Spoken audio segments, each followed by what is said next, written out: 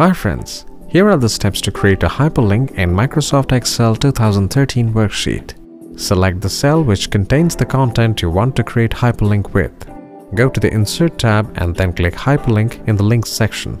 The default option in the Insert Hyperlink window is to create a hyperlink to an existing file or web page.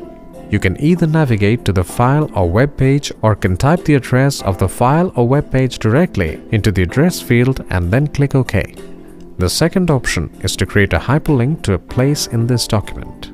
Select the place in the document and then click OK. The third option is to create a hyperlink to a new document. Specify the name and location of the new document and click OK. A new Excel document will be created and hyperlinked to.